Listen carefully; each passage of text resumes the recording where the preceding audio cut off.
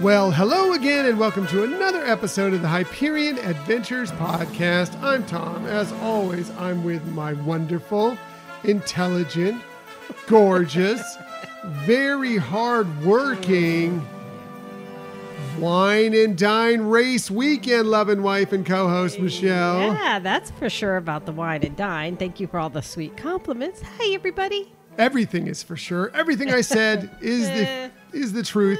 As it always is. You should know that about us on this show. We speak nothing but the truth, especially when I'm talking about my wonderful, wonderful wife and co-host, Michelle. Thank you for joining us today. We are recording this episode on Sunday, November 5th, 2023. We hope that you had a safe and wonderful Halloween. Yeah. For those of you, we'll be talking about it quite at length today, who took part in the 2023 Wine and Dine Half Marathon weekend. Right. We hope that you had a fantastic race weekend, whether you did the 5K like us, or whether you did the challenge, or whether you did all three races, whatever it might be. We hope you enjoyed it very much. Yeah, and glad that the weather was a lot better than a week ago even. Yes. So. We'll be discussing a lot of that coming up here further on in this episode. We appreciate that you joined us today. In the future, you can find us most everywhere you get podcasts. However, the very best place to find us is on our own website, HyperionAdventuresPodcast.com. Also, we are on social media. We are on Twitter X at Hyperion Podcast. Facebook, Instagram, and Threads at Hyperion Adventures Podcast. If you are on Facebook, come on over and join us for some good, positive Disney energy fun on our Hyperion Adventurers Facebook group. Yes, and you're invited to share things that we can all celebrate together there. Yes, speaking of sharing things, when we tease next week's episode, there's a lot of stuff that we're going to hope for a little bit more interaction. Yeah. We want next week's show to be very interactive, as we want every show to be interactive, but especially next week's topic is going to be a lot of fun, and I think we can get a lot of great responses to it. So we hope you'll be involved with us, and you can respond to us in any of these ways that we're talking about right now. Exactly. Also, we are on YouTube. If you want to find us there, we're at Hyperion Adventures Podcast. And if you ever want to contact us for any reason, please hit us up at our Gmail account, HyperionAdventuresPodcast@gmail.com. Yes, and feel free to, as Tom said, reach out to us on any of those ways of talking to us. But also, if you have any questions about anything that we discuss in the podcast, or if you have a topic you want us to cover, feel free to reach out to us through our Gmail. Yep, even if you just want to say hi. That is good enough. But we just like to be very interactive with you because we appreciate you so much. Now, before we get into this week's show, we always like to take a look back at the week that was, because we are the Disney podcast of positivity. And so we like to focus on those positive moments from the prior week. We call it My Favorite Thing from This Week. And when we do this, we always start with Michelle, because she's fantastic. She's wonderful. She makes a very pretty Alice in Wonderland, as you may see in some of our photos we put out there. Yeah. She knows she does the best research. She definitely has the very best tips. One thing she also almost always has is the best My Favorite Thing from This Week. So, Michelle, what was your favorite thing from this week? Well, I'm pleased to say that, again, this week had a lot of opportunities and experiences that I could mention as my favorite thing. But I guess the highlight really was experiencing the Run Disney event. That was, so much fun. And just after the race, we got together with some dear friends of ours, Pat from Conversations podcast and his lovely wife, and had a great brunch together. So yes. I'm going to put all of that into one. Yeah, we will be discussing a lot of this later on in the show. So although that probably is my favorite thing from this week, yes, I'm going to save that for later in the show, because that's basically what our main topic is going to be about, is the race weekend. About Pat and Kelly. About Pat and Kelly. That's it. It'll make a great show. We're going to spend about 50 minutes talking about Pat and Kelly. Again, it'll be a good show. It will be. It'll be fun. It will be. We will be talking about that at length. So just note that is probably my favorite thing from this week, but I'm going to go into a couple other things that are my favorite things from this week. And, I talk about it. It seems like week in and week You sure out. do. But Loki is amazing. Yeah. And I wanted to say freaking there, but Yeah. I guess I did anyway. Yeah. It's amazing. This show has been spectacular. Every week when it finishes, I'm just like, I want more of it. And I I'm know. excited and a little bummed that it's going to end next week. I'm hoping that they find a way to continue it on, because we talked about it after we watched this week's episode. Again, no spoilers, but like Loki season 1, we thought it was fantastic. It was great.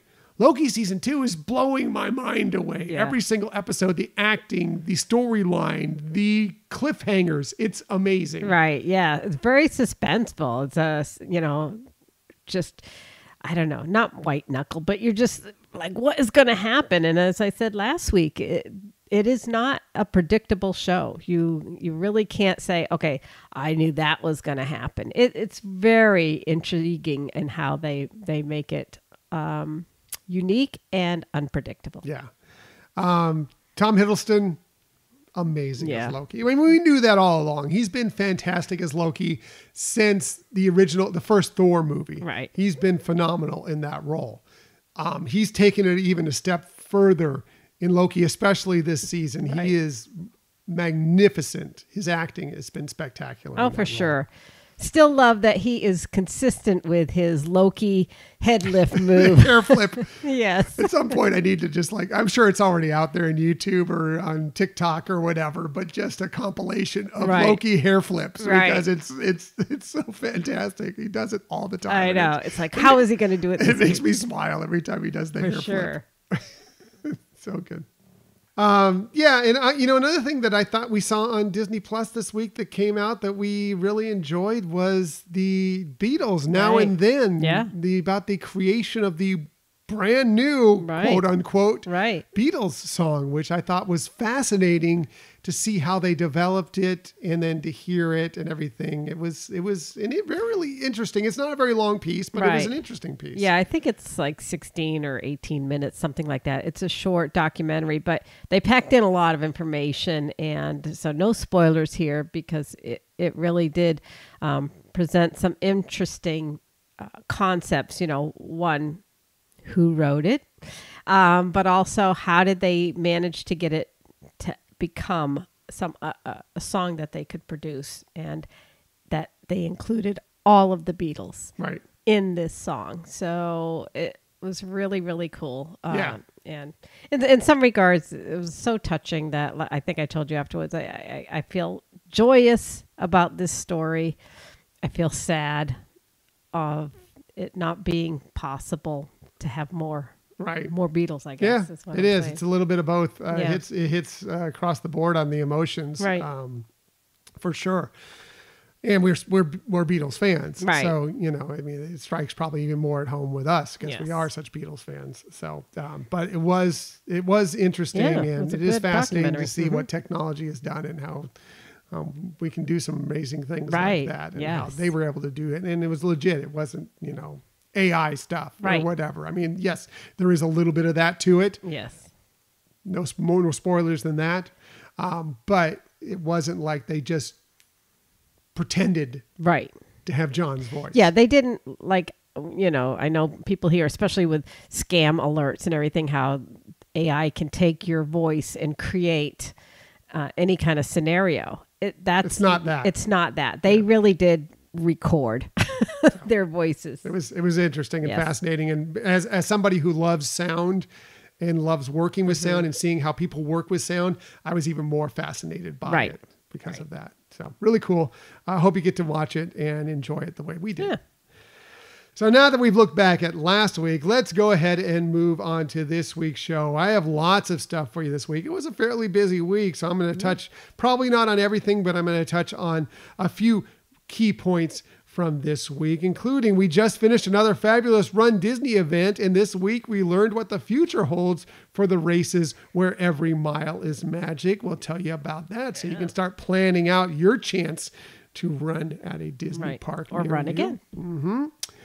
We received some new details about Disney Cruise Line's next private destination. We'll tell you all about that. And Disney has decided to go even more all in on the future of streaming. Of course, we'll fill you in on that as well. But that's later. Let's go ahead and get to our very magical main topic of the week. I'm late for a very important date. No time to say hello, goodbye. I'm late. So for this week's main topic, as we've already alluded to through the first segment of this show, yes, we were lucky enough to be able to go out to Walt Disney World Resort and take part in our first ever Run Disney Wine and Dine half marathon race weekend. Right. Yeah. We've done other 5Ks and 10Ks at Walt Disney World, and half marathons. And that's right. Half marathons. But doing a wine and dine event was new for us. Yes. The first time now, I think that we've done, we technically have done the springtime one, although it was before it was Springtime Surprise. We did it when it was the Star Wars races in the spring. So technically, but if you look at all the dates of the calendars in Walt Disney World, we now run a race in all the date on the regularly scheduled dates in the calendar. So that's pretty cool. But yeah, we just did the 5K. It just kind of worked out for our schedule better. Plus we kind of planned this out with some friends of ours, as we talked about a little bit already, that this might be something that would work for all of us. So we just decided that the 5K was perfect for us for this race. Yeah. And 5Ks are races that anybody really can do. I mean, if you're trying to get a certain time frame, then yes, you have to do more training. But to me, it's one of those races that you get to have a full experience and not feel stressed over it. Mm-hmm. Yeah, it's a nice. Nothing is easy about any run, right? But it's an easier morning. It's not like, okay, I got to get planned out. We've done the half marathon. You know what planning out for a half marathon is. Not only is it the super training, but it's also knowing that you're going to be out there for a good couple hours plus on the course. We're not that fast. It's going to be a good couple hours plus. Out there on the course. So, whereas the 5K, it's going to be knocked out in about an hour plus, a little time in the corral or whatever. Most part. Yeah. Oh, yeah. But we do have some interesting stories because very much during this Run Disney Wine and Dine race weekend, even though we've done many, many race weekends, we almost came off as rookies this one.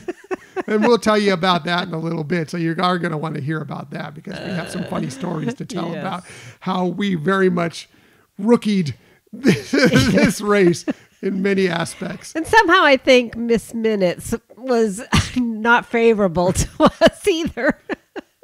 I think maybe because I've been talking about how terrifying she is online. Right. You brought some jinx to us. I guess so. Anyway, so let's start off with, we decided that we weren't going to take any extra. Well, we took one extra day off. I needed to take Friday off of work to obviously run the race on Friday, but we weren't going to get out there. I could get off work a little bit early and still get out to the expo in time and make sure we make it. So I got off work at 4:30. I left a half hour early, and we got out there to the expo about 6 o'clock. Right. And it went fairly smoothly. By that point, it was getting ready to close down for the day. Most people had already gotten their bibs and their merchandise and everything. So we zipped in there, got our bibs, got our shirts, took a couple pictures, went to the merchandise tent. Unfortunately, there was great merch there. Right. The stuff we wanted, gone, done. We were too late for that, right? Yes. And as when we asked about one thing, she says, no, I think it was for the pass holder. The pass holder pin. Yeah. She says, yeah, no, that's sold out and it's not coming back any more days. Don't even think about coming in tomorrow. Right. It ain't going to be here for you. So that was maybe our first aspect of being very much a rookie race weekend. I mean, we were there plenty of time to get our bibs. It wasn't a hassle. It wasn't fretting. We've done that in the past when we fretted to are we going to get our bibs before the expo closes down? That was not that, but we did not get the merch we wanted. Right. So, first lesson reminded Yes. maybe we need to go ahead and take that extra time, even if it's just a half day of work or whatever, to get to the expo a little earlier and possibly get those things that we want. Right. I mean, we haven't had too much problems in the past of getting, if not all, at least some of the key merchandise things we were looking forward to. But it's interesting that I guess things are a lot more sought out. And so that is something new that we need to adjust and pivot to do. So we missed out on that, but that's okay. Things happen. We decided after that, we knew it was going to be, try and be an early night. Because, if you know Run Disney, it's an extremely early morning the next day. So we just went over to our resort, and this was the first time ever we stayed at Disney's old Key West Resort as DVC members. Right. This was the original DVC resort. Exactly. We thought, hey, it's kind of close to Epcot. Right. Let's check it out. It's just one night. So if we're not huge fans of it, it's just one night. It's fine. So we got there, checked in. What were your initial impressions of Old Key West, Michelle? Okay. So I have a list of a couple things, first of all, that I really liked about Old Key West. We did reserve a preferred studio, which meant we were closer to the main lobby building, the hospitality. We were about as close as you could be that for was, anyone. Yeah, it was incredibly convenient. And, I was thinking that if, whether it's us or if anybody is traveling and is staying there, having that. And a lot of times they don't charge more points for that. If you're booking it early enough, it sometimes does. The preferred room sometimes could be a couple more points. It's usually not like per night. We're not jumping 10 points. Generally speaking. Right. But it's a 2 to 5 points more to do near the hospitality house. Yeah. Right. But I think when we booked this, we didn't have to pay more than a standard view room. But anyway, so that was super convenient. I mean, we literally could walk out our door and see the main building, and so it made. If you were staying there and you wanted to get to the other parks, you didn't have to take any internal loop buses. You were right there by the pool, by the hospitality or community house, and the dining and store and things like that. So super convenient on that regards. We had a little balcony, and I thought that the views from that balcony were nice. It was very Zen-like, a lot of trees and everything. Our particular patio really didn't have a great view of the golf course. We did have a little bit of a view. Yeah, you could. Yeah, if you look see for the hole, right? We could see the tee box. There's a golf course. If you don't know, there's a golf course that runs right next to there and Saratoga Springs. Right, there's a golf course right there. We got to see the tee box, the little lake that you had to clear out of the tee box, and some of the fairway we could see, but we could not see all the way down to the hole. Right. So it was a nice little view. The other thing that I meant to mention in terms of especially our close proximity to the hospitality house is that they do have a boat shuttle that goes to Disney Springs from there. And again, we were very close to it, but just the fact that resort has that is pretty cool and convenient for that. I thought the shower pressure was the best That shower in any DVC place. Especially after the run. Yes. It was wonderful. It was. Nice and warm because it was a little chilly morning. Nice and warm. A lot of water pressure. Right. Large head. Right. So it was good coverage of spray. Right. We're talking up the shower. I know. It's funny. But it was pretty cool. But it was a really nice shower. Yes. It hit right. It hit the right spot at the right time. Right.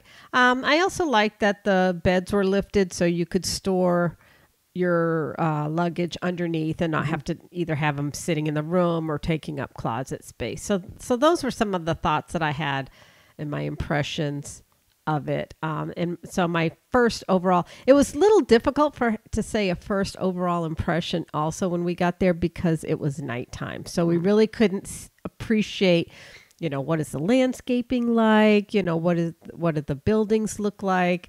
I mean, you could kind of get an idea, but in the daylight, it's so much brighter and cute and sweet and things like that. Right. I liked both at night and even more so during the day. I thought it's a very pretty resort. Now we were talking about being near the hospitality house. It very much reminded me of a most moderate resorts. How Right. you know how they are kind of widespread. Think Yes, of Port way out. Orleans. Think of Caribbean Beach, where there's a lot of buildings Right. that you may have to take extra transportation to get to Right. the final transportation of getting to parks or wherever you may be headed. Exactly. It's very much like that. I was where it was also nicer to be near the hospitality house, that we didn't have to worry about Right. that in that aspect. But I thought it was laid out. I thought it was a very pretty resort. Liked the way it looked. Right. I liked all the activities that they had going in and around the Right. hospitality house. There were a Yes. couple places to dine there, whether it be Olivia's Cafe, which we'll talk about a little bit more here coming up. But also there were a couple takeout places. The pool, we didn't visit the pool except for to go near it. Right. But it looked nice. They had the Movies Under the Stars going out right by Right. the pool. Tennis courts, shuffleboard, all the stuff you would Right. expect from a resort. Yeah. I did think it was laid out very well, and it would have been very accommodating for a family to Right. be there for sure. And another thing that was really nice about it was the parking. You could park right next to your building, versus at some of the, even the moderate resorts where you have to maybe park a ways away from where you're Sometimes, actually. yeah. So Sometimes. this was really convenient. Each building had their own little parking lot. Yeah. So it was okay. Now, here's where Old Key West maybe isn't our favorite Right. resort. Okay. We'll just go with that. It looks, and from what we understand, it was refurbished not that long ago. It still seems inside a little bit worn to me. Like some of the fixtures and some of the furniture. Bed was fine. Bed was Right. comfortable. It just seemed a little bit worn. Nothing terrible. It was clean. Really, we Very talked about the clean. shower already. There just seemed to be like it almost needs another refresher, I think. Right. Yeah. Just some little touches here and there that, that we saw. The appliances all seemed fine. Everything worked okay. I liked that the little mini refrigerator actually had a quasi freezer section. So I thought that was kind of nice that you don't usually get in those resorts. But yeah, with what you're saying, the dresser, some of the drawers were kind of stuck together. Right. If you opened the second drawer, it would carry either the first drawer or the third drawer right, with it. Yeah. Right. Yeah. So that seemed kind of, if it was refurbished, over the last couple of years, that seemed like they got a lot of wear and tear, I Right. guess. I don't know. Nothing wrong with the Right. room. Like I said, it was clean. It's what you expect from Disney. We're just trying to let you know if you're thinking about going there, what you might expect. Right. And I think it's a fine resort if you're like, here's another thing about it. It doesn't have like a big comfy chair or a couch Right. or anything, which, for many DVC, even the studios, we're Right. used to having some other place to sit. Has a table and two chairs. There's actually a fair amount of room Right. within the studios. It's fairly large. Yeah. And it's laid out in an interesting format, but it doesn't have that, extra place to kind of relax and sit if you want to spend more time in your room and not have to either sit in, basically a dining room Right. table and chairs or your bed. Right. It doesn't have that, which is kind of what we get used to with DVC rooms. Right. Even the studios. Yeah. Right. It seems like even though they have 2 queen size beds and it can sleep up to 4, it doesn't seem like the rest of the accommodations would really support 4 people. Like even if you were a family of, both parents and 2 kids, some of the amenities that you get at other DVC resorts just aren't there. So like, for example, Tom's mentioning about the table and chairs. So really you could only have 2 people sitting at the table if you had food, let's say you're trying to get breakfast going or whatever. I guess they do have a table also out in a little patio that 2 people could sit out there, but otherwise it's going to be some people sitting on a bed because there isn't the couch option either.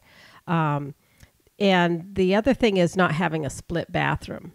I thought it's fine for, 2 people, but when you start to get 3 or 4, that can really slow things down in the morning for getting ready to do something. And not that that's a problem. It's just something that people would have to plan for, because it's like even just to brush your teeth or do your hair or makeup or something like that. It's all in the one restroom area. Right. I mean, there are 2 sinks in there because there's one within the restroom and there's one that's kind of a bar type sink that's in the little kitchenette there. Right. I don't know if you want to brush your teeth in the bar type sink or if anybody would really appreciate it if you did that in your family. Maybe you're fine with it. It's okay.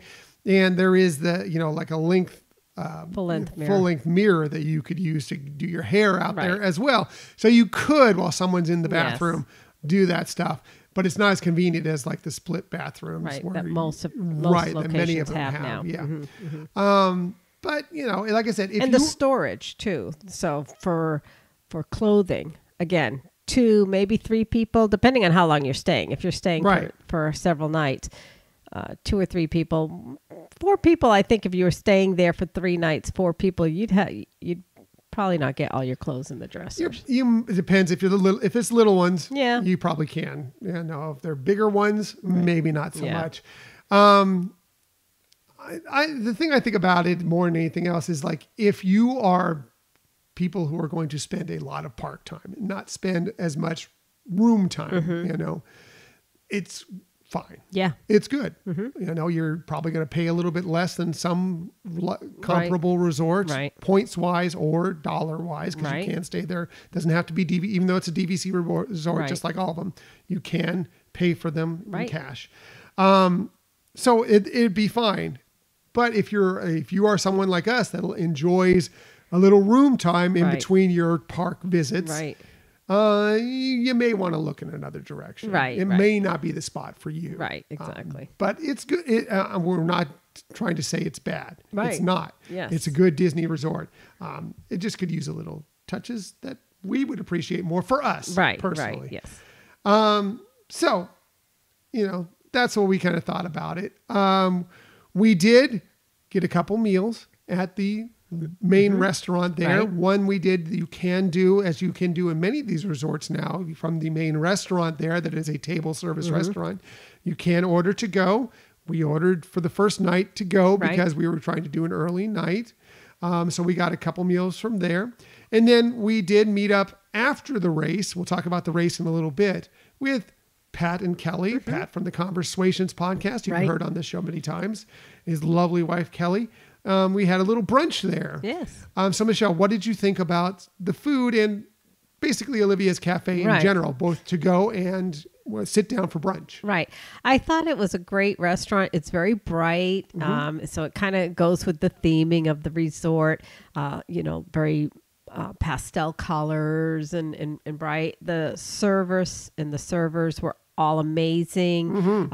People would check on you throughout the time that you're there.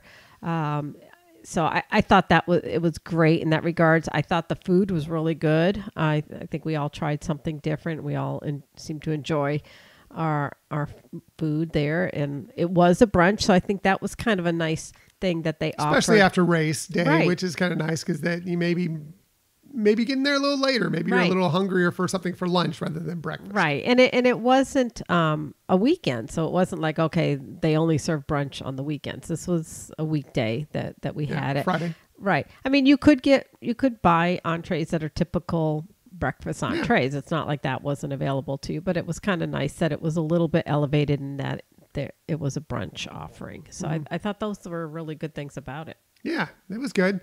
So for the to-go order, Michelle got the fried chicken. I got the, the Indian coconut curry with fried tofu. I thought first taste of my dish, the curry dish, I thought it was a little bit salty, but the more I got into it, the more I enjoyed it. I thought it actually balanced out pretty well. I would have liked the fried tofu to be a little crisper, because I like really crispy fried tofu, but it was good overall. I wasn't disappointed in that dish. Right. Yeah. I think if you had that at the table service, it might have been. Yes. Okay. Yeah. It's always when you have it to go, and you got to take it with a little bit of a grain of salt, because it's, obviously it's packaged differently. It takes some time, even when they get it packaged up. Get it to you, get it to your room, open it up, eat it, whatever. But I enjoyed it okay. For your fried chicken, what did you think? Yeah, I thought it was good. It wasn't the best fried chicken I've ever had, but it was good. It was a nice portion of chicken. It was like a breast, and it was fried up nice. It was still moist.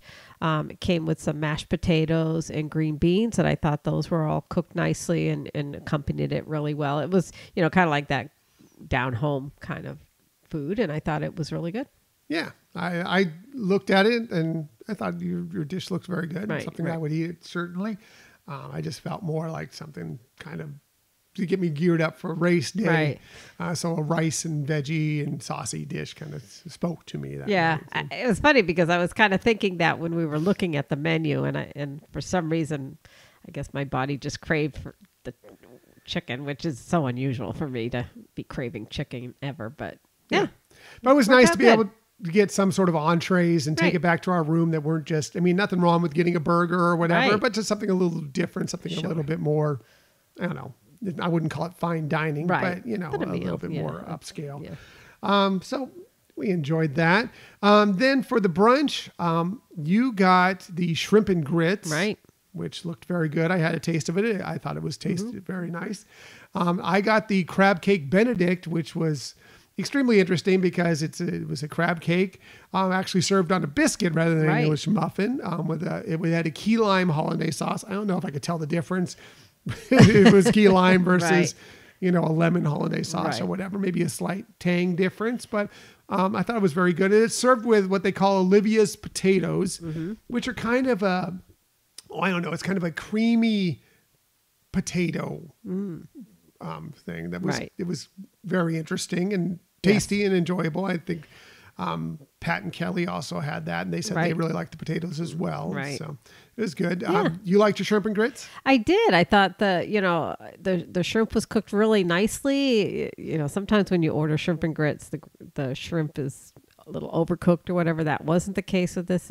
I thought they were perfect. The grits had a really nice texture to them as well, and nice flavor to it. The sauce was also very delicious. It was kind of a little of a rich dish, so it was for me to eat all of it was going to be kind of a lot, I think. But maybe it was just because I had been up so early in the morning and doing the run that it was just like, okay, I don't need all of this right now. And so it just kind of was a perfect serving amount that I had. Yeah. They do offer cocktails. Right. As a matter of fact, their whole menu has pairings with all their different dishes, which Yes. I found fascinating. We decided not to go and get cocktails. We just went simple coffee and water Right. to rehydrate and wake up a little bit Yes. with some coffee because it's been we'll get into a moment, a very Right. short night. But it was overall, I thought it was a good meal, not a fantastic meal, Right. not like where we were blown away by it, Right. but it was a good meal and both of them. It was suitable for what we were looking to get done within our own resort. there. Right, exactly. Yes. I think the fact that also that we were so close, I don't know how convenient the takeout is if you have to take a bus for a long ways. True. Maybe if you had a burger or something Yeah. like that, but for some of these other dishes, it might not sit as long in the containers. Yeah, this is a good resort in general. Like many of the moderate resorts, if you have either rented a car or driven yourself, in the fact that you cut that extra leg of Right. transportation, having to wait on an extra bus or whatever it might be to Right. get there. So then that's the same case with this, where you can go ahead and get from your resort room to the hospitality house, Right. pick up your to go, and then Right. zip it back, not have to wait for a bus, Yes. to take it there. Then the food might cool down. I Right, mean, you do have a right. microwave in your room. If you do Right. want to warm it up, you can do that. But, like it was a good point Michelle brought up, that take that into account if you decide to order something to Right. go from the hospitality exactly. house. So, overall, it was fine. Yeah. It wasn't phenomenal. We're not going to say that you need to go to Olivia's Cafe if you Right. visit Walt Disney World. We would never say that. But if you happen to be staying there, it's not a bad choice to get Sure, a couple of right. meals while you're there. Right. And the fact that it is a DVC resort, they do have discounts for DVC members as well as annual pass holders. Yep. So Which that's we took nice. advantage of, Right. of course. Very much so. So now we'll get to the race weekend. How we very much rookied it many times. Starts off with something that really wasn't completely our fault, and maybe something that also is a little bit of a strike against Old Key West Resort, is that the walls aren't the thickest walls in the world. We were there trying to get to sleep early, knowing we were going to have to get up extremely early. If you've done Run Disney, you know you need to get up extremely ridiculously early to get out there to these events. Well, somebody, and hey, more power to them. Right. They were out late at the parks, Disney Springs, whatever it is. They came rolling up to their room somewhere between 12:30 and 1 a.m. in the morning, and they were a little noisy. Yeah, it sounded like it was maybe two families or at least couples, because at some point it seemed like the door closed and it was still, there was talking, but less people and things like that. So I think some people were staying maybe in an adjacent room or nearby room, and they all got together in this one. It was the one bedroom that we were adjacent to. And so in that one bedroom, the living area is what was adjacent to our studio. And so, yes, it was, I mean, it wasn't like people are fighting or anything like that. It was just, they were, having a good time and talking and everything. But for us, it was very much something that kept us awake for a while. So nothing a big deal with that. That's happened to us in the past. Right. That's nothing we could control. We just, we didn't get, maybe not that we would have gotten a lot of sleep, but maybe we got a little less sleep than we normally would have for a Run Disney race morning. But we got up at the time that we had determined that this was the time we need to get up for our race. And we started to get dressed and get ready. And we had decided, hey, look, you know what? Let's not drive in, even though we had our car there. Right. Let's go ahead and take Disney transportation. It'll be easier when we get done. Get us there. We don't have to worry about driving. We don't have to get all sweaty in the car. Right. And it wasn't like a long walk to get the bus. We're right there at the hospitality house. So we walked out of our room getting ready to take our bus. And right as we were walking out, there goes a bus that we were like 1 minute from catching. We're like, all right, well, there's another one there. We'll catch that one. We were the first on that bus, and we sat there, and we sat there, and we sat there. Right. And we sat there. Fine. We finally left about 15 minutes later. A few other people joined the bus, but not many. And then we went. One thing about this bus is we also had to go over to Saratoga Springs to pick up some people. We got there. There was a bunch of people there already ready to go, get on the bus. Great. Get on there. Then we heard from outside, we need to hold this bus up. We have somebody coming from elsewhere within the resort that it needs to get to this bus. So we sat there. Right. And we sat there. And we sat there. And finally they showed up.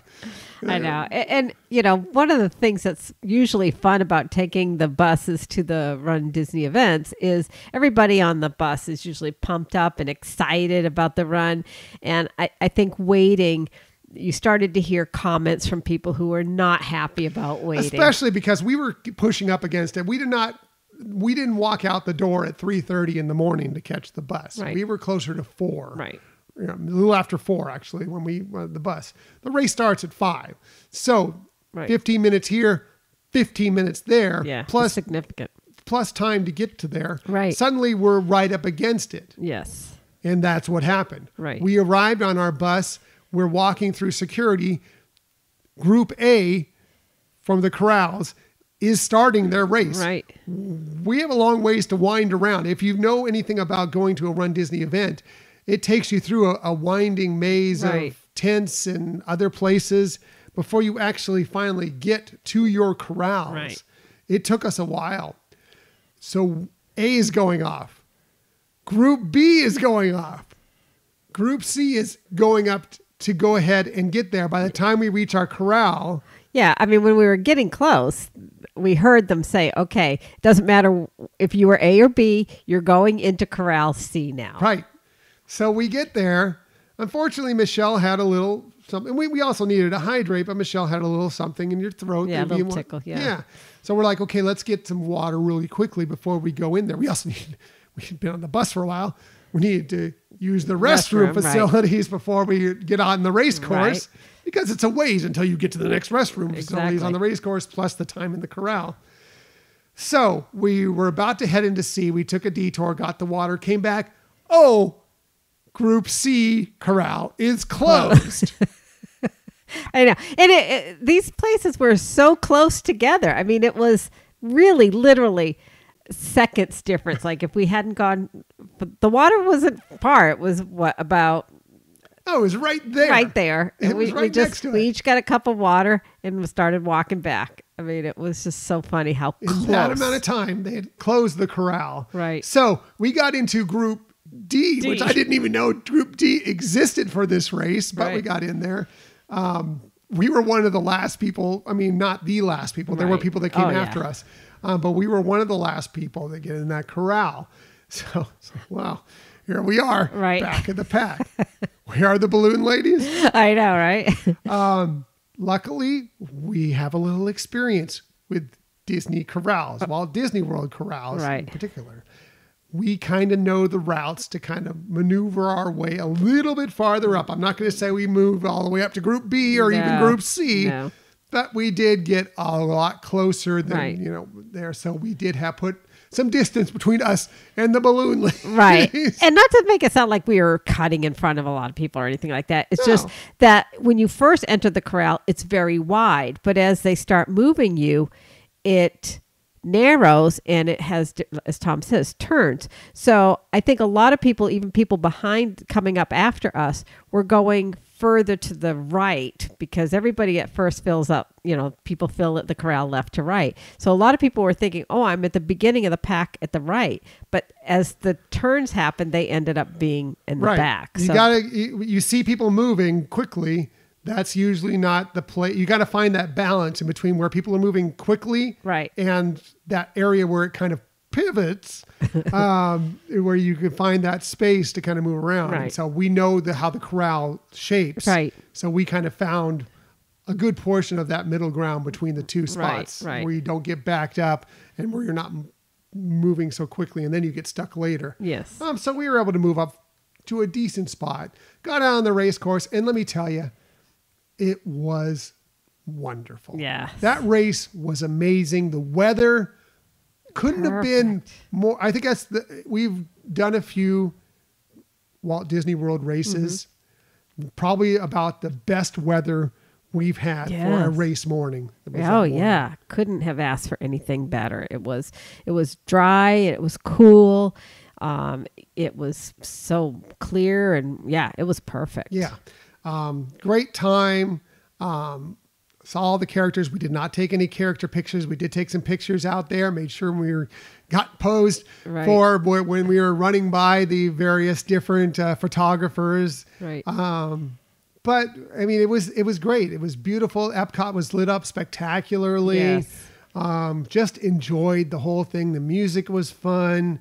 The crowd energy, as it is for every Run Disney event, was spectacular. Everybody was having a good time. Everybody was just happy to be there, and we were the same way. We just loved it. Yeah, I think it was my favorite run at Walt Disney World in the Run Disney event. I mean, even though we had the little, mishap and rush at the beginning part of it, and we've had some other issues. Last race we had where the driver got lost and had to go back to. We've had some bus issues. Yes, we really should learn about the buses. I know, but all in all, and we didn't get very much sleep at all. But all in all, I think it was super enjoyable. The theme of Alice in Wonderland was so fun, and everybody, for the most part, does do something that connects with the race, or at least with characters, Disney characters. And it's kind of across the board. You get people that just get in their running gear and you're good. Yes. That's what you do. That's great. Some of them wear their race shirts that you get there, which I really was happy with our race shirts. Yeah, I was going to say that too. Yeah. Long sleeve, really nice. And very soft. Liked them a lot. But and some people fully deck out and, in full on costumes, and Right. some people just kind of bound a little bit. I think we were mostly, I think you were more in close to costume. I was a little closer to bounding Right, in my right. costume. Yeah. But you'll probably, if you've seen the pictures, so Michelle did a magnificent Alice in Wonderland. She did some real work, actually did a little sewing. Yeah, I made the apron from scratch and she without looked a pattern or she anything. looked phenomenal. I did more of a simple white rabbit. Michelle made my little clock face that right. if you see the pictures, you'll see me wearing and pointing to it quite often. And then we just bought, I bought some ears, and we bought some gear that kind of matches what the white rabbit Right, the color wore. scheme. But we had a lot of good time getting out there on the course, taking pictures, just exploring, the beauty of Epcot as we were Right. running past it. And it was just a really, really good time. Yeah, it was fun to just take it all in. Especially, I liked that the beginning part of the race is when you were more backstage and more of the meat of the race. You're actually running through World Showcase. Yeah. And, it's lit up like they do at night. And so it was, like you said, and you feel the energy, the music. The cast members from different countries were there with their flags.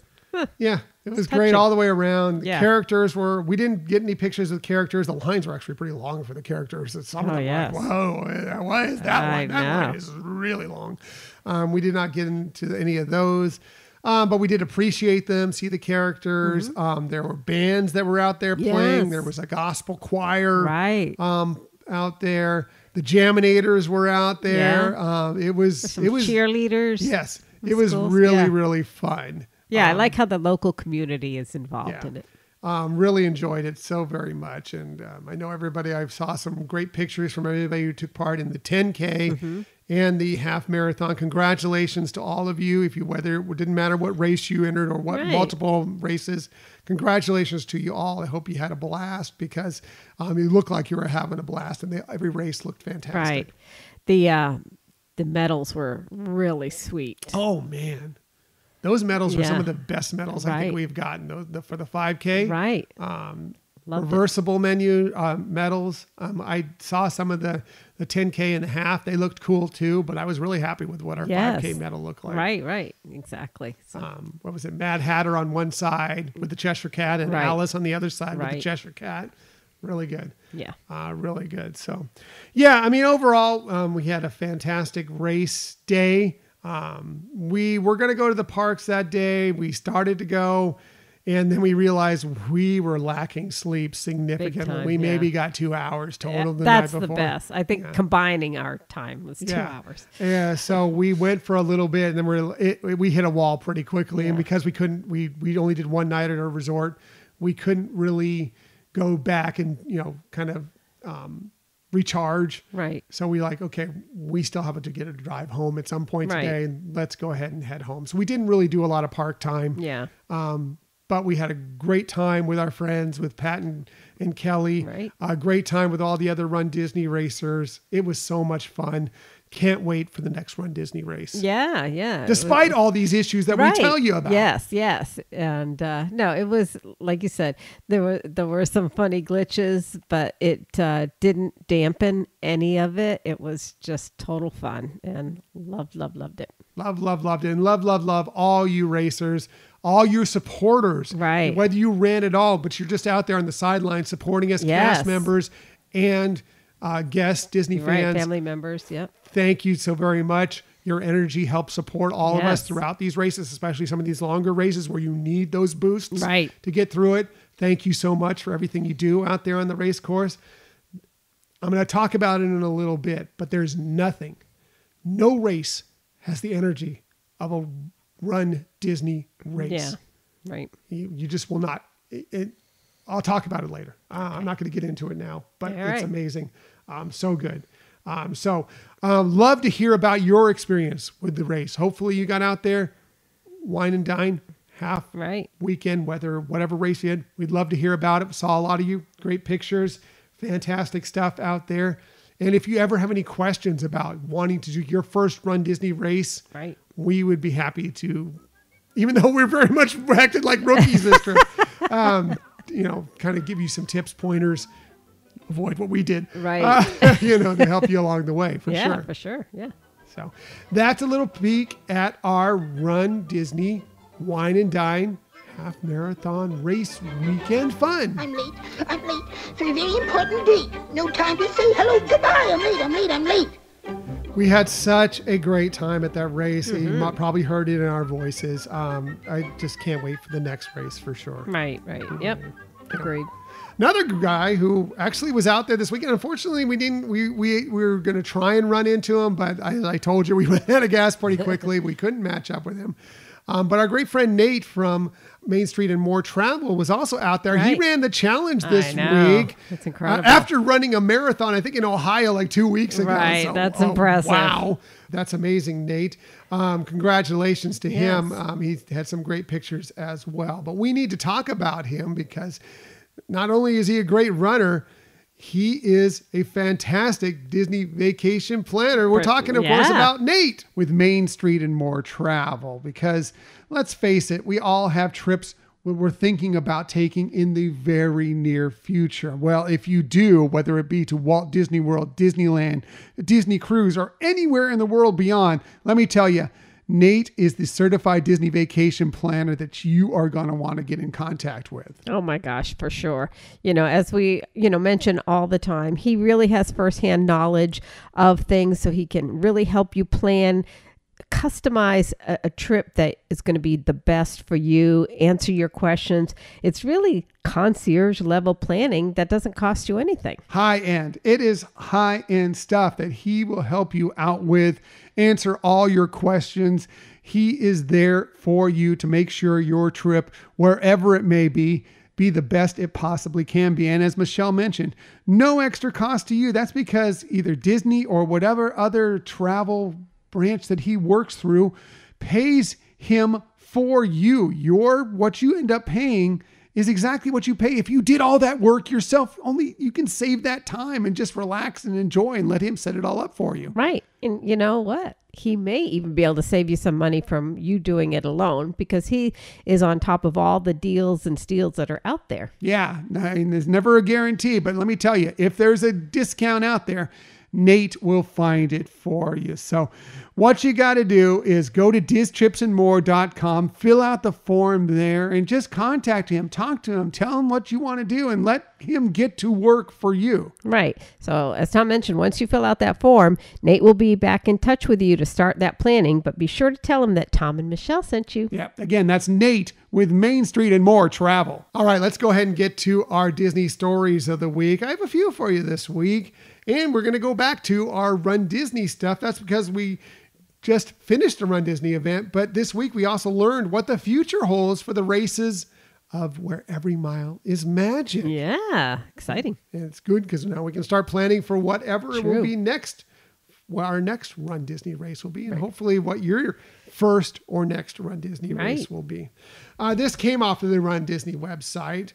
We learned the upcoming race schedule for the rest of 2024 and on into 2025. Yeah. And there's some intriguing ones, some new races that are coming, and some new virtual races that I think we're going to do at least one of these virtual races for sure. So here's what the schedule lays out. And I'm going to put it out there as when the races are happening and when the general registration takes place. I take it that anybody who's in Club Run Disney already knows when their date is. We don't need to tell you. Right. You're a big enough fan that we don't need to tell you when your registration date is. But for general registration, you'll probably want to know for some of these races. So it starts off with the Run Disney virtual series, which they have happen every summer. We don't know what the theme will be this year yet, but they're always a lot of fun. They always have some sort of themed medals. Right. You can do one race. You can do all three races. It's always a blast. Right. It's going to take place from June 1st through August 31st of 2024. So you'll want to possibly take a look at that because you can do that whenever you want at your home at your own pace. Right. And well, first of all, sometimes they do, if you do all 3 races, they'll have a special medal as well. I don't know that they do that all the time, but they do that sometimes. The other thing that they provide to you in the cost of this is, one, you get the same medal, same quality type of medal as if you were doing an actual Run Disney race at the properties. You also get to print out your own bibs. And you get to print out mile markers, really cute mile markers. Like if you want to set it up for yourself, or you're doing it with with family members or friends, and you can set up your own mile markers. To have just a little bit more to this virtual race than if you were to just go running around your neighborhood or whatever. So you can do some fun things along with that virtual race that isn't just you run it and you get a medal. Yeah. A few years back, we did it with a couple of other Disney podcasts where we got involved, and we all decided we were going to do this virtual Run Disney thing. And whether some people did one race, some people did all 3. But we had a good time just kind of connecting with them and doing this, not together, but together in spirit across the country. And it was a lot of fun. Yeah, exactly. I highly recommend you doing something like that, or together within your own community. It's a good way to do Run Disney at home. Also, so this was the new race that was interesting that came up this coming year. They're going to be doing the first ever Disneyland Halloween half marathon race weekend. This will be taking place September 5th through the 8th of 2024. I think that's fascinating. Super cool. Yes. Yeah, I like that a lot. Unfortunately, I wish we'd known about this earlier. I know. Our next Run Disney race will be Disneyland, but it's going to be for the Disneyland race weekend coming up here in January of 2024. May keep us from doing this race as well, but that looks like that would be a lot of fun. Yeah, I know. It is too bad we can't do it this time. But maybe in the future. You may look at it in the future. General registration for that takes place on February 13th, 2024. So it's coming up. Right. It's a few months away, but just be prepared for that. If you liked what we heard about the Wine and Dine half marathon race weekend, well, that's happening in 2024 from October 31st. So a little bit of Halloween flair there as well, through November 3rd. General registration for that will begin on March 12th of 2024. Right. And if you can't make it to those races, you can usually do the virtuals. Yes. I mean, not as cool as doing it at a Disney park. Right. But it's still, you get the same medal. Right. Still a lot of fun. If you want to do that at home. Now, here's one that I think we are definitely going to do because I love it. I think it's interesting and fascinating, and I can't wait to try the Run Disney virtual 12Ks of Christmas. Yeah, which they started already for this year. Oh, that's not new. I thought that was new for the next year. No, it's this year. So it's 3 4K runs. Okay. So that's the 12K. See, I didn't know that they were doing that this year. So I thought that was all new. No, so it's new cool. this year. Well, good. We have to sign up for that if it's still available. Yeah, I'll have to take a look. Yes, because that sounds like a lot of fun. Anyway, for 2024, that'll be happening December 1st through the 31st, and registration for that will be July 9th of 2024. Yeah. What's cool with that one, too, is, at least for this new one that's about to happen, is your medals can also be ornaments. Yeah. Ooh, that's cool. I know. I think we have to do that for sure. Yeah. For sure. We need a few new ornaments on the tree. That's right. We don't have enough Disney ornaments. Moving on to 2025, the Walt Disney World Marathon weekend will be through January 8th through the 12th of 2025. I wonder, maybe we do a race on my birthday. I think the 10K will be on the 11th. Ooh, maybe want to join for a birthday race celebration? Yeah, there you go. January 8th through the 12th. General registration for that is April 9th of 2024. The Disneyland Half Marathon weekend for 2025 will be January 30th through February 2nd, so a little bit later in January and into February than this year. General registration for that is April 18th of 2024. The Disney Princess Half Marathon weekend will be February 20th through the 24th of 2025, and general registration for that is July 30th of 2024. Mm-hmm. And finally, the Run Disney Springtime Surprise Race weekend will be April 3rd through April 6th of 2025, and general registration for that, it opens up on August 27th of 2024. Cool. Yeah. Cool. Yeah. some fun Lots of things. great races. Yes. We need to pick out which race we're going to do. I was thinking about, because I do have plans to do the coast to coast and also do a challenge finally coming up sometime. At first, I was thinking it was going to be sometime in 2025. Now thinking about it more, I'm thinking 2026, but we will be doing some sort of race in 2025, I think, for sure. Yeah, definitely. So we'll be looking at that when deciding later on. Yeah. Yeah, very cool. Moving on from the race courses to the high seas, we received some new details about Disney Cruise Line's next private destination. I wonder if they'll be doing, they have the Castaway Cay 5K. I wonder if there'll be a Lookout Cay race weekend. Yeah, I don't know. It would make sense if they would have that. Yeah, that'd be kind of fun. Yeah. I wonder if they do a two island Right. medal or something. Yeah, to do right? races That'd be of both of cool. them. That'd be fun. That would be. Anyway, this is from the Disney Parks blog. They say Disney Lookout Cay is Disney Cruise Line's newest one-of-a-kind retreat on the island of Eleuthera in the Bahamas. As soon as guests step foot on this breathtaking island destination, they will discover a celebration of Bahamian storytelling, artistry, and culture. So we took a look at a few more interesting places that are coming to this wonderful spot. And they said, let's start with the first look at the arrival point, which is called, and I apologize in advance if I mispronounce any of these spots. This is Mabrika Cove. Mabrika means welcome in Taino, the language of the Lucayans. Nice. I don't know if I got any of that right. Who are considered the indigenous people of the Bahamas. At this colorful arrival point, guests will immediately experience the warmth of Bahamian culture, is what they say. So it looks like a cool spot just to get off the ship and be embraced by this warm Bahamian culture. Yeah. Love it. Yeah. The next space is guaranteed to be the most festive on the island, is what they say. The Goombay Cultural Center will embody the essence of, I'm totally, I apologize if I'm butchering all this.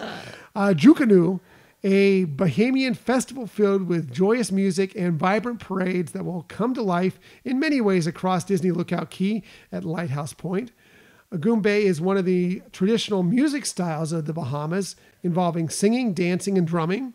The brilliantly colored cultural pavilion and its Jukanu-inspired arch will invite guests to embrace the traditions of the Bahamas, along with the sights, sounds, and spirit of the country's signature festival. Nice. Yeah. I love that they're totally embracing the Bahamas. Right. In this. I think that's really cool. Right. I feel like we saw some documentary about this in the past, and it really is impressive how much research that they did about the Bahamian culture and art to incorporate that and make this very unique, special I'm place. trying to remember, maybe it was D23 Expo 2019 when they were talking about it and how that's what they were looking to do could be. to Right. fully embrace the Bahamian culture, and they wanted it to be this spot to be a celebration of that. Right, And, exactly. It seems like that goal has been set, and they're trying their best to meet that. Right. I think that's exciting. There will be plenty of family entertainment in store at Triton's Trumpet Stage, which actually, while of course it has meaning within the Disney community of Triton and of course the Little Mermaid, this is actually, the gazebo's name is inspired by one of the stunning natural wonders found among the Bahamian beaches, a large spiraled seashell commonly called Triton's Trumpet. So it's kind of a little cross reference there, not only to the Bahamian culture, but also to Disney, which I like. Yeah. Oh, that's so cool. Yeah. And of course, as you do, it's Disney, we must mention the shopping opportunities. The Treasures of Eleuthera will be a retail shop which will feature locally made gifts and artisan crafts. So they're going to have a lot of Bahamian artisans supplying some of these interesting items that you can purchase while you're there, which is kind of cool. That is exceptionally great. Yeah, I like that. And now the question you might have been asking, is there going to be an adults only space on the island? It's Disney Cruise Line. Of course there is. They said they're delighted to share that Serenity Bay. So they are going to have a Serenity Bay not only on Castaway Cay, a Serenity Bay also on Lookout Cay, will be a relaxing retreat exclusively for adults 18 years of age or older. For those of you who sailed with Disney Cruise Line before, you might recognize Serenity Bay as the must-visit location on Disney Castaway Cay. At Disney Lookout Key, Serenity Bay will feature a tranquil beach experience with a dining area and private cabanas available for reservation.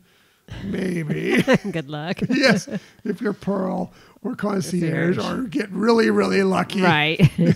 But glad that, I think we knew that was going to be in some sort of an adult beach, a family beach, and more of a kid-friendly beach. Right, yeah. As well. It just makes sense. But, it's still good to hear just the same. Right, get the confirmation of it, yeah. Can't wait to check it all out. We have a cruise still booked for September of next year. Actually, 2 cruises back-to-back that we're hoping to hit Lookout Key maybe twice. We're doing it back to back in hopes that in case the weather is a little dicey, that we hit it at least once, right? Exactly. But maybe twice. But we're very excited about getting to check it out for ourselves. Yeah, for sure. Next year. So finally, one more Disney story. Disney has decided to go even more all in on the future of streaming. Do tell, honey. This is really quick, but I just wanted to let you know. You may have already seen it somewhere on social media, because this came from a Walt Disney Company press release. The Walt Disney Company announced Wednesday that it will acquire the 33, I don't know if it's 33% or 33 1/3%, but the 1/3 stake in Hulu held by Comcast Corp's NBC Universal. This acquisition of Comcast stake in Hulu at fair market value will further Disney's streaming objective, the press release says.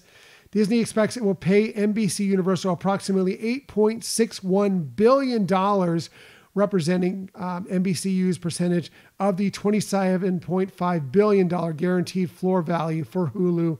So basically, they just, because of the agreement they went into when they kind of went in together on this streaming site, they basically would say, this is what the appraiser will say the market value is of it. And if anybody wants to purchase it, this is what it'll be. Right. And it comes out to $8.61 billion, and Comcast and NBC Universal have agreed to that sale price. Right. Yeah. Makes sense. At least as a preliminary sale price. Could shift a little bit later on when the purchase is finally done here. I think it's sometime early this month.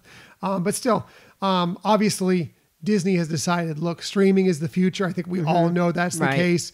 We're all in on not only Disney Plus, but Hulu for some of our more adult content. Right. Let's go ahead and just have it all. Right. So we can not have to kind of split this with anybody else. Exactly. And I think that makes complete sense. Sure. Yeah. I mean, it's something that they've kind of been for a while now talking about anyway. So, at least now it's a final decision has been. Yeah. And I think now with NBC Universal looking to possibly bring in Warner Brothers into the fold for them, they need to look for a way out of this and into a different realm. So it makes sense on both sides. Yeah, sure. And good for everybody. Exactly. Good for everybody. I think that it seems, when you hear $8.61 billion, that sounds like a lot of money. I think when it's all said and done, especially because streaming is the future. It's the present, but it's also the future. Right. At least as far as we know for now. I think it's going to, in a few years' time, it's not going to seem like that much money. Sure. Right. Exactly. So that's great. Yeah. So that's it for Disney Stories of the Week. Oh, Michelle has a Disney story, and we always save the best for last because, Michelle always has the best Disney Stories of the week. Michelle, what you got for everybody? Well, I just, it's not new news. I mean, I think everybody knows. New news. It's not new news. I think everybody does know that over at Epcot, the nighttime show is changing. It's going to be Luminous, the Symphony of Us, and that's debuting pretty soon, December 5th. So they have released some more details about the songs and everything that are going to be included in that show. But it does seem like it's one that's going to definitely touch the feels for everybody, and looking forward to that. But again, it's not much further down the road. Yeah. I mean, we're talking about how quickly each month is. We're already into November. It's actually a month away from today. And that also means that the full opening of Epcot, once again, the walls are coming down soon. Right. I think it's exactly that same time. Mm-hmm. We will have full Epcot. We noticed it on our run that the walls have pushed back. Right. So a good more space. Oh, I don't know, 10 feet maybe. Right. There's more trees there. We're starting to get that more space. We are close now to having Epcot again. Without the walls, and couldn't be happier about that. So that's really good. Also, quickly, another thing is that Asha from Disney's new film that's coming out later this month, Wish, is now greeting guests at Epcot. That's right. So you can get a meet and greet with her, get a photo with her. Right. We got to see her briefly. She made an appearance at Destination D23. Yeah. Fantastic. She looks like she's going to be a lot of fun to get a photo with and meet. And that film looks great. So I'm excited for that. And then later on, she'll be coming to Disneyland and Disneyland Paris as well for meet and greets. So you can already meet her at Epcot. It's coming for your chances at these other parks as well soon. Yeah. So that's really good news as well. And it's really fun to have these characters coming to Epcot as well, because again, when we talk about little kids having some better connections with that park, it's great that they're bringing these characters in. Yep. You know, Moana recently, and very cool. Very cool. Very cool. Can't wait to get Epcot back to full force Epcot. I mean, obviously it'll be a little different Epcot than the Epcot from the past, but it's going to, I think it's going to be wonderful and beautiful again. And I'm very, very excited to have Epcot without the walls. Right. Again, without the construction going on. Again, it's been a long time. It's been a long time. So exactly. So that's it for the Disney stories of the week. However, we never leave you without giving you some sort of tip that might help you on your next vacation. And when we do this, we always start with Michelle, because she's wonderful. She's amazing. She's fantastic. She's a gorgeous Alice in Wonderland. You know, she does the best research. You've heard that in past episodes. You've also heard that she has the very best lists. You just heard it. She has the best Disney stories of the week. Well, one thing is for certain. She definitely has the very best tips. So let's get to it. Here is Michelle's tip of the week. All right. So my tip, it's just kind of a little tip here, but we know a lot of you enjoy the magic shots that are offered by the Disney PhotoPass service cast members. And maybe you're looking for certain ones. And there is a way that you can pretty much find out what are the current magic shots being offered at Walt Disney World. There is an official Disney PhotoPass service Facebook page that you can go to. And from there, you would click on the Photos tab. And after you're there, click on the Albums tab, and you will see the current magic shots for each park. And if there's special events going on, you'll see what they're offering. That, you know, for like, we just had the Mickey Not So Scary, and then we're going to have Mickey's Very Merry Christmas Party. Now, things can change, so we don't want you to ever feel like that is exactly right. But it could be a pretty good indication, and you could see if there, like I said, if there's a particular character or magic shot that you're looking for, you can kind of hone in on where you're likely to find that by going to the official Disney PhotoPass service Facebook page. Very good. It's very important. I mean, you want to kind of know all that information, especially, if you're spending the money, whether if you have the annual pass and you spent the money to add on with the PhotoPass, or if it's just your vacation and you've decided, look, it's our family, it's our friends, whatever it might be, it's just us. We want all those pictures. You know what you're getting, know what to look out for, know what so you can get all those cool things. And because those magic shots, especially, they are magic. I mean, they're not lying. I mean, they're so much fun. We have on our cover art for today, we have a magic shot with us and the Cheshire Cat. You know? I mean, it's really cool. Yeah. And in the parks, you might not expect some, like, Scott and I were there recently and got one with Tinkerbell that I wasn't expecting a Tinkerbell shot at Epcot. I guess I wasn't thinking about it too much, but it wasn't what I was expecting. It was a nice surprise for sure.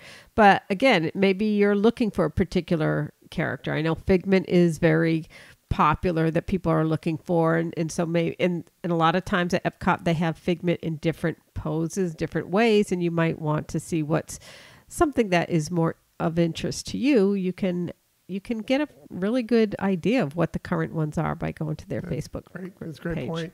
Still my favorite magic shot we ever had that involved Scott was there was one time, I think we were at the Polynesian, and he took a few pictures with us, but at some point he was like, I'm done taking pictures here.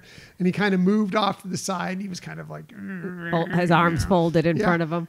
And the photographer there, thank you to this photographer. I wish he we was had amazing. Yeah, I wish we had remember his or her name. I don't remember. But we had a magic shot with the two of us, but this photographer also captured Scott to the side, and put in a magic shot of Orange Bird, like in front or like on Scott's shoulder. Yes, and it looks like Scott's like had enough of Orange Bird. He's like, I'm not taking any of your shenanigans, Orange Bird. It's brilliant and hilarious, and it makes me laugh every single time I see it. Right. I think actually that one also includes Hey Hey. Yeah. Like you're holding Hey Hey and I'm looking at that, and Scott is just, side-eyeing Orange Bird with disgust. So done with Orange Birds, whatever he's doing. But it's so great. That cast member I remember it was a guy, and he was brilliant. We didn't know that was going to be, we thought it was probably, at that point we told him we're okay if Scott's not in the picture or whatever, but he was so creative and brilliant. If we had been able to see that photo at that moment, or knew that he did that, we'd have given the biggest of cast compliment for it, because it's brilliant and it's hilarious. Right. I think we've posted somewhere on social media. Maybe we'll do it again at some point. But it is so funny. Right. It's so funny to me. So they're great. What about your tip, sweetie? So my tip for this week, and I alluded to it earlier. My tip is simply, look, if you've never done a Run Disney race, give it a try. Yeah. I know it's hard to look at and think about, like, I'm going on my vacation. Why do I want to spend an extra $100+ to go out and wake up at 2-3 in the morning and go run? Why would I want to do that? And we were discussing this with Pat and Kelly when we were at brunch that morning. Like, you could do, for the price that you pay for a Run Disney race, yes, in your local community, you could do several races, but they don't compare. Right. They're not the same. Right. And we're not saying that they're bad. There's some nothing are wrong wonderful. with those races. Right. They are fantastic races. And some we've done some better than ones. others. We love them. They're great. But there is absolutely nothing, especially as a Disney fan, like the energy, the feeling of running through the Disney parks, and just the love and, like I said, energy. I don't know how other way to put it. The aura, whatever you want to call it, of positivity that goes through those races. Yes. It's amazing. It's an amazing feeling.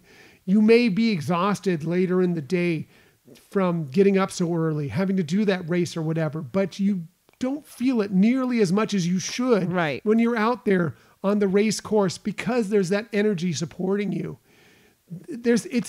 You can't explain it to anybody who's never done it. Right. So that's why I suggest you try it to find out if it's something right for you. There's a reason why all these people come back and they do it time and time again. Right. There's a reason why we get up and go through those things we were telling you earlier. It seems like that. Why would I want to do that? Why would I want to put myself through that? Right. It's because that feeling when you're out there, it's like nothing else. Right. It really is. It really is fun and unique. And again, doing the 5K, you really don't have to run it. Right. You could walk it, do a fairly... Run a little bit. Yeah. Walk or most of it. Yeah. Or do a, fairly brisk walk. I think we did. We weren't in the best shape. No. We had COVID, we didn't bring it up on the show, but we've had COVID not that long ago, and it really hampered our training significantly. So we kind of did I think we were about 50-50. Right. In this race. Yeah. And, and the other thing too is, we didn't have concerns stopping. We did another restroom stop. Yeah. We stopped for multiple pictures. Many people were in long lines for pictures, and we were near the end of the pack. Right.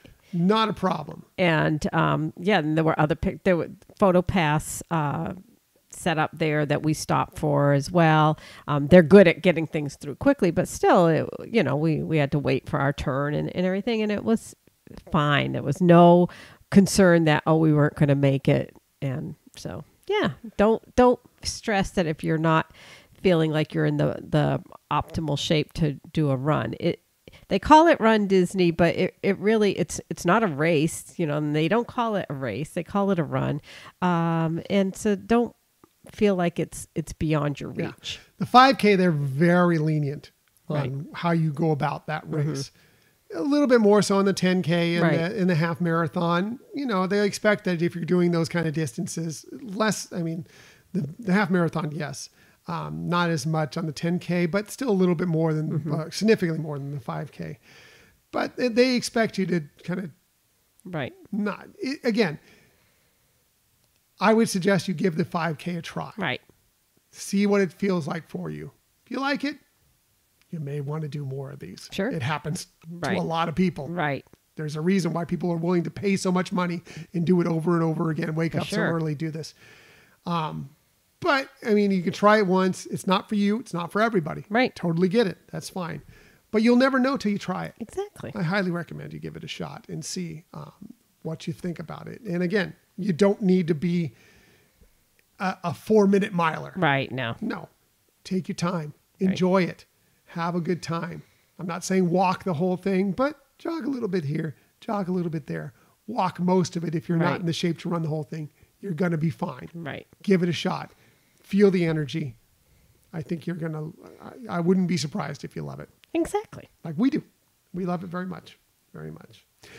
Now, that's it for this week's show. Next week, well, there's a couple things coming up next week. The Marvels. Right. The new Marvel film is coming out. A couple weeks after that, Disney Wish, the new animated film, is Right. coming out. So we thought we want a very interactive show for next week. How could we bring both of those things into the equation?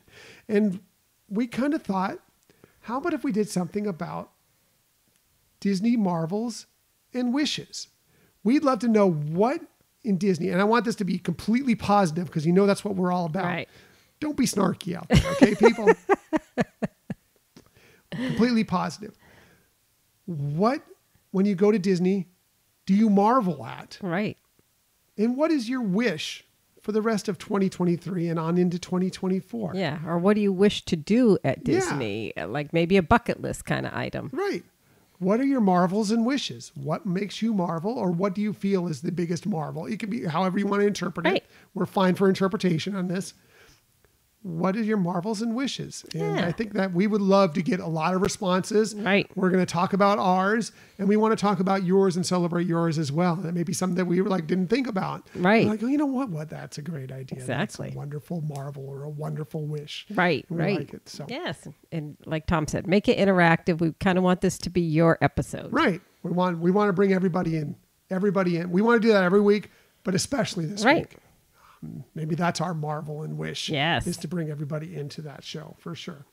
As for this week's show, we appreciate that you joined us today. In the future, you can find us most everywhere you get podcasts. However, the very best place to find us is on our own website, HyperionAdventuresPodcast.com. Also, we are on social media. We're on Twitter X. at Hyperion Adventures at Hyperion Podcast. We're on Facebook, Instagram, and Threads at Hyperion Adventures Podcast.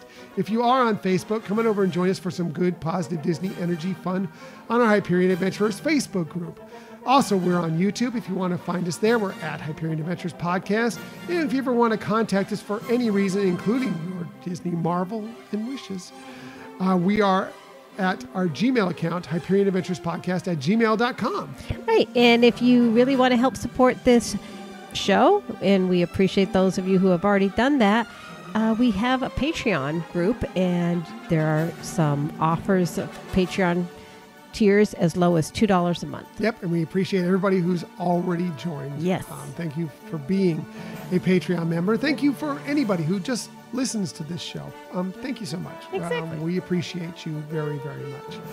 Thank you for listening to another episode of the Hyperion Adventures Podcast. We look forward to sharing some time with you again next week. Until that time, I'm Tom, I'm Michelle. and we hope that you have a magical week. Bye.